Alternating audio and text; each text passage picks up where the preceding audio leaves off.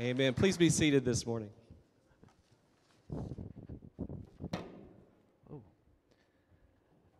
All right, good morning, Parkside. How's everybody doing? How many woke up to a little bit of a white dusting on their lawn today? Yeah, welcome to that. That's probably the closest you'll get to a white Christmas, at least what I saw in the forecast. And for me, especially because we're heading out this afternoon to drive down to California, and we know it doesn't snow down there at all, okay, unless you're up in the mountains. So this the extent of our wet weather, or at least white, we got to experience, or I experienced it a little bit this morning. But here we are, right? Week number 4 of Advent. And if you haven't got the memo, we're talking about joy today. All the songs, everything we've read and said has directed us to this Sunday, a Sunday of joy. And this really, what I like about this Sunday especially, is joy is going to be, we're going to carry this theme through, carry it into Christmas Eve and our Christmas Eve service. And again, and after that, I just want to carry it into the new year, right? As we close the book on 2021, enter 2022 with joy in our hearts. Joy for what God has done and joy for what God is going to do in this next year. So really just want this theme to just kind of carry through here into the new year. Well, what I want to do as we kick off this morning is I want to tell you about the second greatest story ever told. Right? The first greatest story we all know, right? That's the birth, death, resurrection of Jesus. But I would argue the second greatest story ever told is A Charlie Brown Christmas. Okay? Yeah, see, I get some applause there. Second greatest story ever told. So let's talk a little bit about Charlie Brown, okay, and his bout with Christmas. If you didn't know this, A Charlie Brown Christmas, the TV special, it is the longest running cartoon in history. It is played every year since its debut in 1965, right? So it's been going a long time. I know I've seen it more times than I can count, read the book, love the story. It's the story of Charlie Brown trying to find the meaning or the purpose behind Christmas. He finds himself where maybe many of us do as we enter the Christmas season, and that's with just a little bit of trepidation and a little bit of wondering, okay, why I just can't seem to get in the excitement of the year. I just can't seem to conjure up some happiness or some joy or some peace I'm struggling with. Whatever it is you may be struggling with. And that was Charlie Brown. He was searching for happiness. He was searching for joy. Ultimately, he was searching for the meaning behind Christmas. And so Lucy, of all people, says, hey, Charlie, why don't you direct the nativity play? Okay, let's put you in charge of that, and I think there you will find the joy in Christmas. And so he does. He puts on his director hat, and he grabs his megaphone, and he screams at the shepherds, and he screams, right? He's the director of this play. Well, what happens, as so often happens with Charlie Brown, is he loses control of the actors, right? And he can't seem to get them to do what he wants them to do. So he gets mad and he starts screaming at him. And so finally they step in and say, okay, Charlie, we're relieving you of your directorial debut. Okay? And we're going to send you out. Why don't you go find a Christmas tree? That's a great job for you. Go find a Christmas tree that we can put on stage that will just impact and be a great addition to the nativity play. And so sure enough, Charlie Brown heads on out, goes to the tree lot. But instead of picking the tree, the big, huge, right, fully decorated, like knock your socks off tree, okay, what does he find? He chooses a little 2-foot twig with like 2 branches on it. Right, that's his tree. In fact, my family and I, we went Christmas shopping or tree shopping last Sunday afternoon, a little late, okay, but we waited till the very end, and because we waited till the very end, we were looking at some twigs, okay, some very small trees, but we found a tree we liked. But that was Charlie Brown. He was trying to find a tree that just spoke to him, and that little tree spoke to him. So he took it back, showed it to the group, and of course, what did they do? Right, they laughed at him. He became the object of their ridicule, as Charlie Brown so often found himself in the middle of being laughed at by his gang. And so in that, he loses it.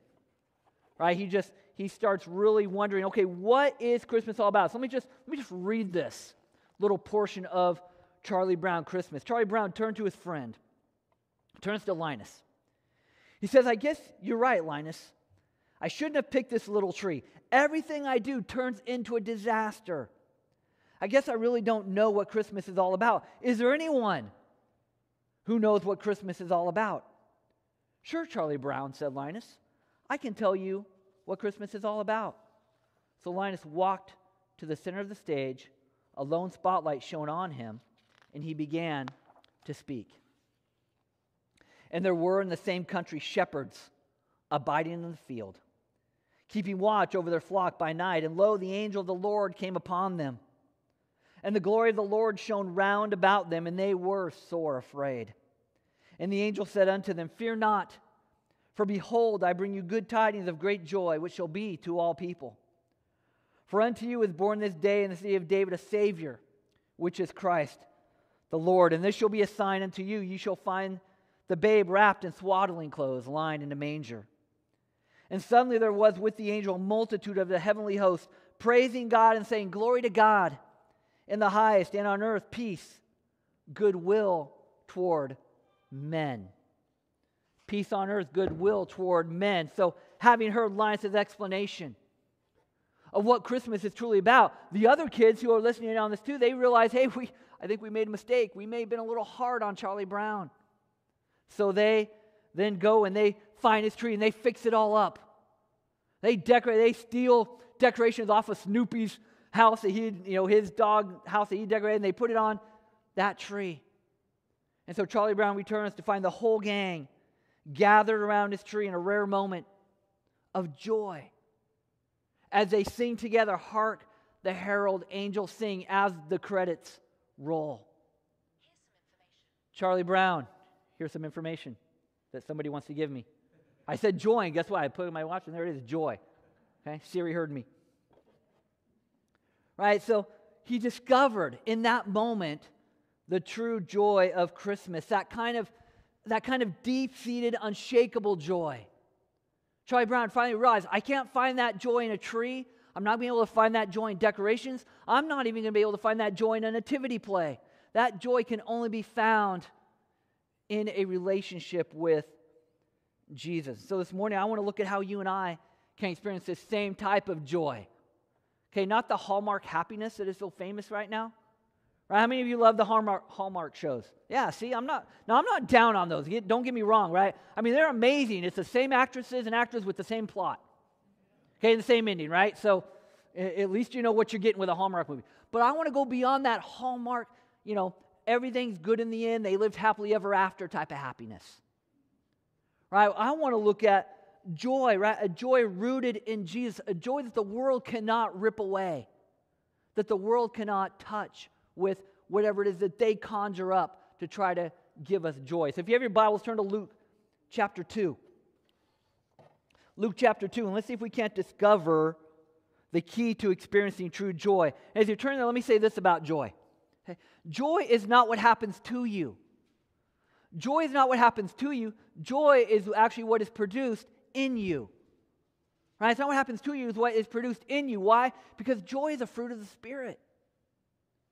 In Galatians 5, we have a list of the fruit of the spirits, and in the beginning of that, right before he lists those, there in Galatians 5, he talks about the Holy Spirit guiding your lives. Paul says, so I say, let the Holy Spirit guide your lives. Then you won't be doing what your sinful nature craves. The sinful nature wants to do evil, which is just the opposite of what the Spirit wants. The Spirit gives us desires that are opposite of what the sinful nature desires.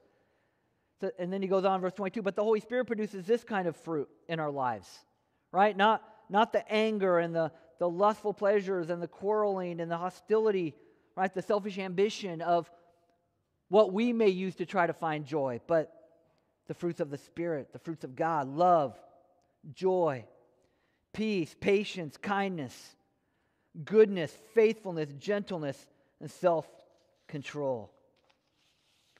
How do we know if Jesus is at work in our lives? By the outward expression of these fruits, right? I mean, they're called fruits for a reason, because fruits are meant to be shared. They're meant to be pulled off the tree and shared with others, with those around you. For Thanksgiving, we were down in California again. We came home with a bag full of persimmons, right? A bag full of fruit that my dad had given to us, who actually they'd been given to him by somebody else in his church, right? The fruit was just passed from one person to another and then on to the next person. That's the value of fruit. Fruit is meant to be passed on. These fruits of the Spirit are meant to be shown, expressed, and given to others. And one of those fruits, the fruit we're going to focus on this morning, is that fruit of joy.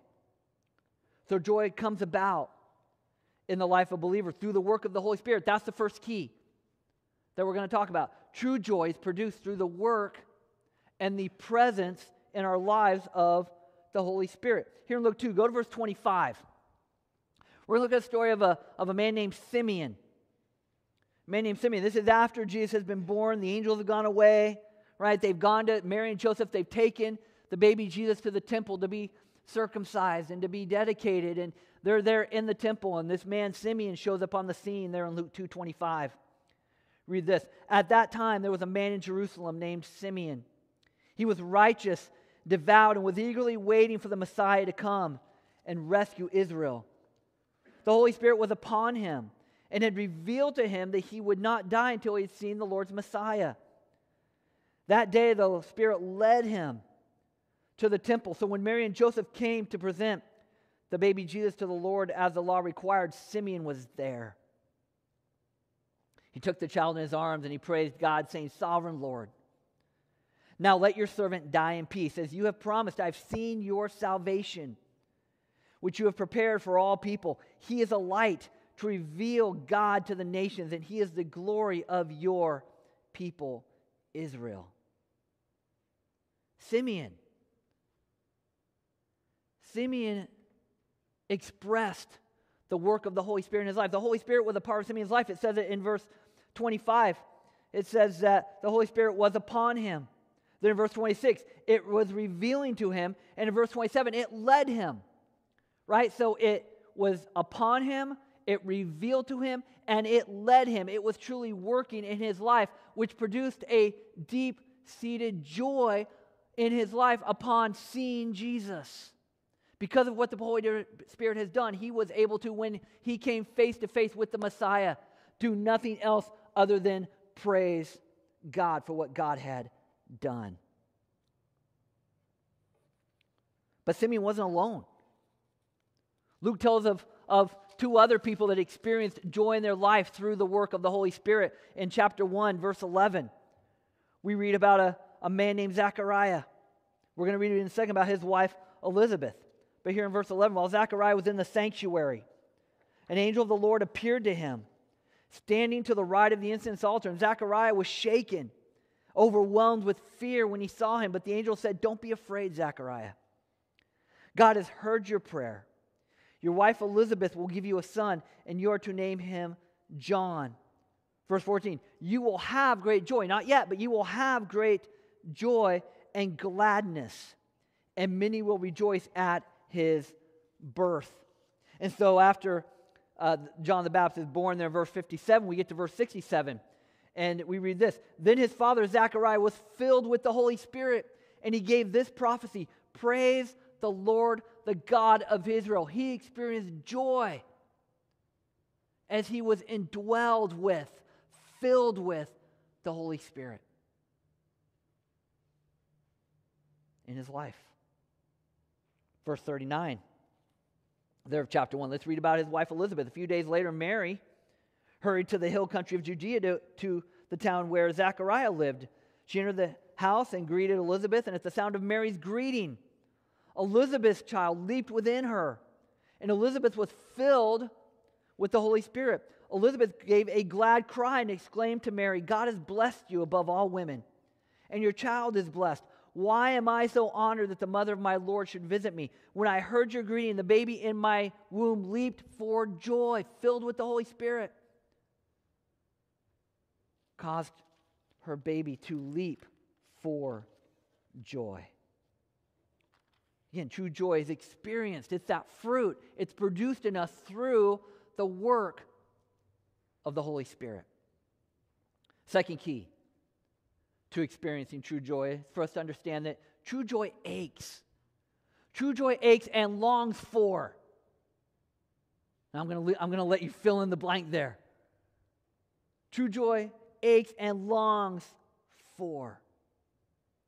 Again, go back to Simeon at verse 25. At that time there was a man in Jerusalem named Simeon. He was righteous and devout and was eagerly waiting for the Messiah to come and rescue Israel. Simeon was longing for, he was aching for that promised Messiah. And once he came face to face with Jesus, his only response after waiting could be joy. That was all he could do. There was another person that in the temple that day. Her name was Anna, verse 36 there of Luke 2. Anna, a prophet, was also there in the temple. She was the daughter of Phanuel from the tribe of Asher. She was very old. Her husband died when they had been married only 7 years. Then she lived as a widow to the age of 84. Listen to this. She never left the temple, but she stayed there day and night, worshiping God with fasting and prayer. Why? Because she's waiting. She's longing for. She's aching for the coming Messiah. Then verse 38. And she came along just as Simeon was talking with Mary and Joseph, and she began praising God. Why? Because she came face to face with what she had been waiting for. True joy comes. Just like peace, as I talked about earlier a couple weeks ago, true joy comes in our waiting. But here's the tension. Here's the tension in this. Right? Because today we live in what theologians call the already but the not yet. Right? We're caught in this space between the already, Jesus has come, sin has been defeated, right, and the not yet of Revelation 21 and 22, right? We're stuck in this awkward space because we know the end of the story. Right? Already our sins have been forgiven. Jesus has come. We know that Satan will be defeated, but not yet. He has not yet been completely defeated, cast into hell for all eternity. And so we're stuck with that tension in that space in between the already, Jesus has come, and the not yet, the promise of Revelation 21 and 22. And so I feel this tension probably like you do. I feel it most when I'm praying for those who are sick. Right? Or when I officiate a funeral. Or just when I watch the news. Because I know this is not what God intended. This is not the way it's supposed to be. The world is not supposed to be as it is, but unfortunately we're still stuck in that space of the not yet. And so that causes us, or should cause us, it should drive us to, like Simeon, to like Anna, to ache, to long for, to desire for Jesus to come quickly. I talked about this in week 2 of Advent when I talked about peace, right? Peace in the waiting. That just like peace, a longing, an aching for, oh come, Emmanuel, should bring about an explosion of joy when he comes. And so what we are looking for is we're looking for that second coming of Jesus. That's it's almost like we should rewrite the song, O come, Emmanuel, to talk about his second coming, because that's what we are longing for. We desire for him to come back. And so my question is, are you longing for Jesus to return? Do you ache for that? Or do you fear that? Do you wonder that? I mean, this is my first Christmas. It's going to be my first Christmas without my mom. And as I think about that in my head, right, that's that tension that we wrestle with, because I wouldn't want her to be anywhere else but where she is, which is heaven. But I also would love to have her here. Right? That's that tension that we wrestle with. But the joy that I'm able to grasp onto, hold on to, that I long for, is when we can all be together again in heaven. And so just know this, that as we're waiting, it's not a passive waiting. I think that's where that term longing and aching comes from, because it's not meant, it's not like we're supposed to kind of hunker in our house and build a little bunker around ourselves and, okay, I'm just going to wait here until Jesus comes. Let me know when he's here. It's active. I mean, look at Anna, right? She worshiped God day and night with fasting and prayer. Her waiting was as active as it gets. For 60 plus years, she did that. Every single day for 60 plus years, she fasted and she prayed for her Messiah to return. So, how are you being active in your longing? How are you being active in your waiting? Well, that takes us to the third key.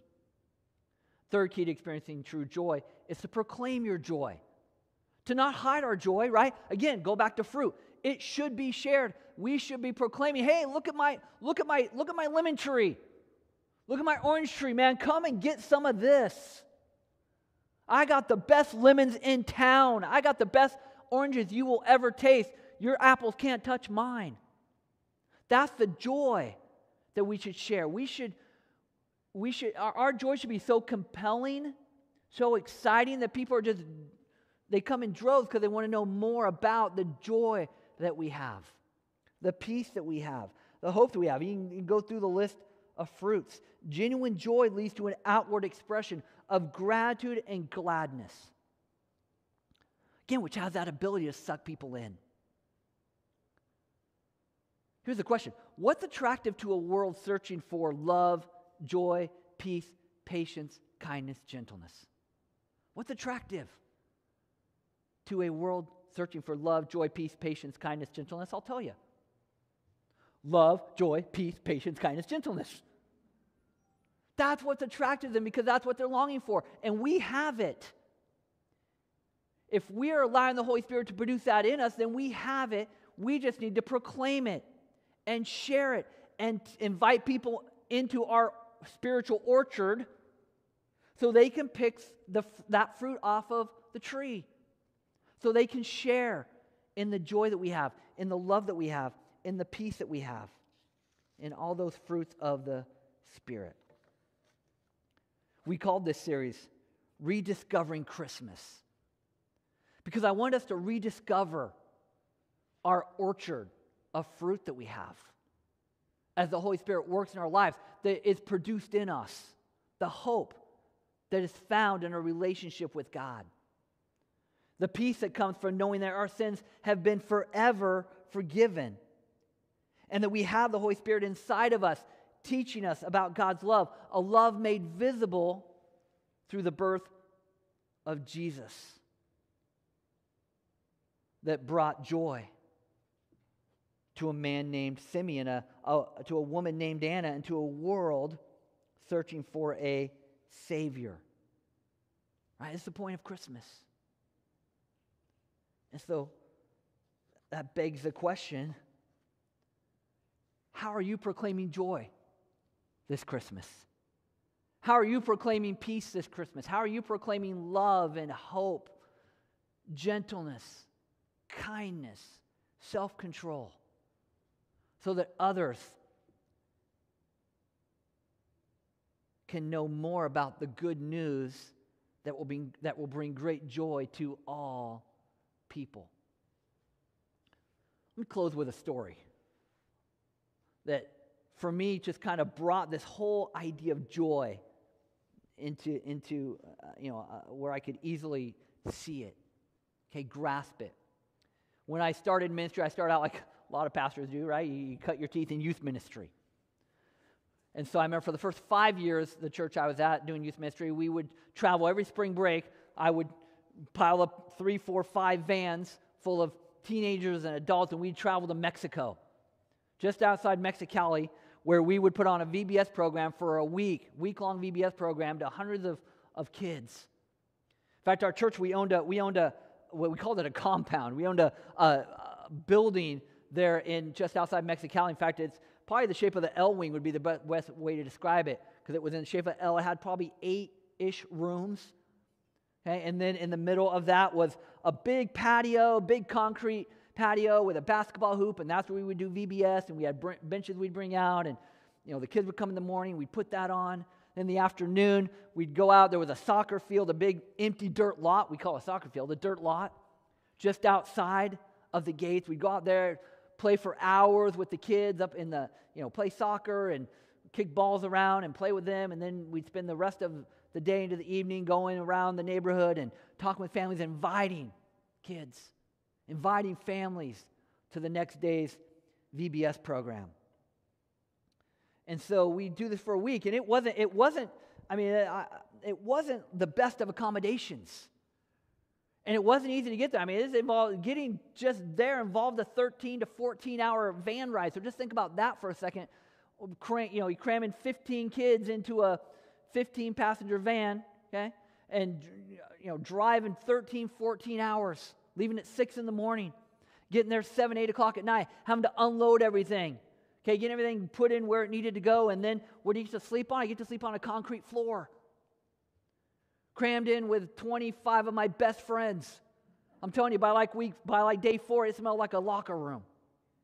Especially the guys one. Okay, you're sleeping on a concrete floor.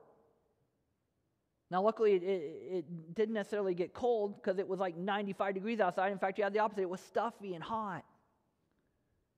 Okay, our plumbing wasn't the best in the world. The only way to flush the toilet, okay, not to get too crude here, was with a 5-gallon bucket of water. Okay, you know what I'm talking about. Bucket of water, boom, flushed. That was it. That was your only option on that one. In fact, one year, it went out, it got clogged. We had to dig a whole big ditch and repair. I mean, the accommodations, like I said, were not, Best Western, Motel 6. I mean, it was harsh. It was also hot. Right, like I said, 95 degrees. So you'd spend the afternoon with these kids for hours. They'd want to play with you and tug at you and chase you around and throw things at you in the 95 degree heat. But with all of that in mind, right, no sleep, no shower. We didn't take any showers, by the way, for the week.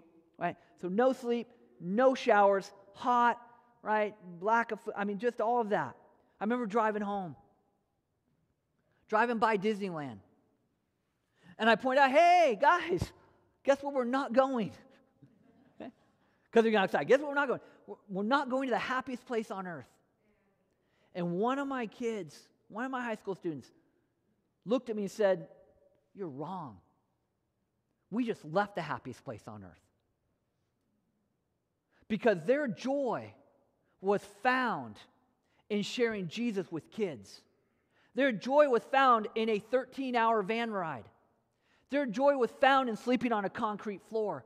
Their joy was found in having to flush a toilet with a 5-gallon bucket of water. Their joy was found in playing for hours with kids in a dirt lot in 95 degree heat. Their joy was in not taking a shower for 6 days.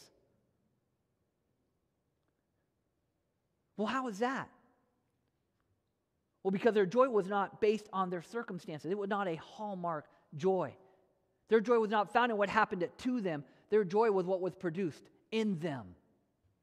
And in them was a joy that was unshakable, a joy that was rooted in Jesus, and a joy that they wanted to share with anybody and everybody that we could find on the streets of Mexicali. So where do you find your joy? How do you tap in to that joy that only comes from the Holy Spirit? And what are you doing to compel others to be a part of that joy that you have? That joy that comes as we long for Jesus. Come quickly, Lord Jesus, come quickly. We're going to carry this over, like I said at the beginning, to Christmas Eve. Right, where our joy will continue as we celebrate the birth of Jesus. And then on the 26th, right, online only, but again, joy for the birth of Jesus. And then the following Sunday, January 2nd, we talked about a new series. And it's all the same. It's a joy that's found in a redeeming God. It's a joy that's found in the gospel. It's a joy that's rooted in Jesus. Would you pray with me?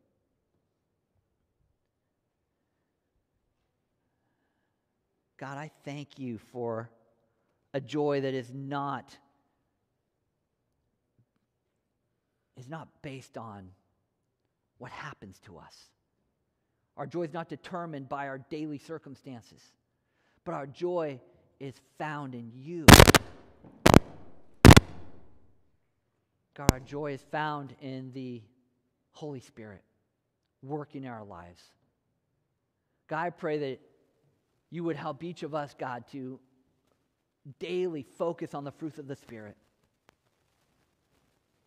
so that we can continue to grow in each of those areas. Peace, love, joy, gentleness, faithfulness, kindness, self-control. And that we would then want to harvest those and give those away to others so that they too can experience you. God, I thank you for the opportunity that we have to gather together, to pray, to sing, and to hear your word, God. Now I pray that we would take that out with us, that we would be a light to our community, that we would be an expression of your love in us and through us. God, we love you. We pray all these things in Jesus' name. Amen.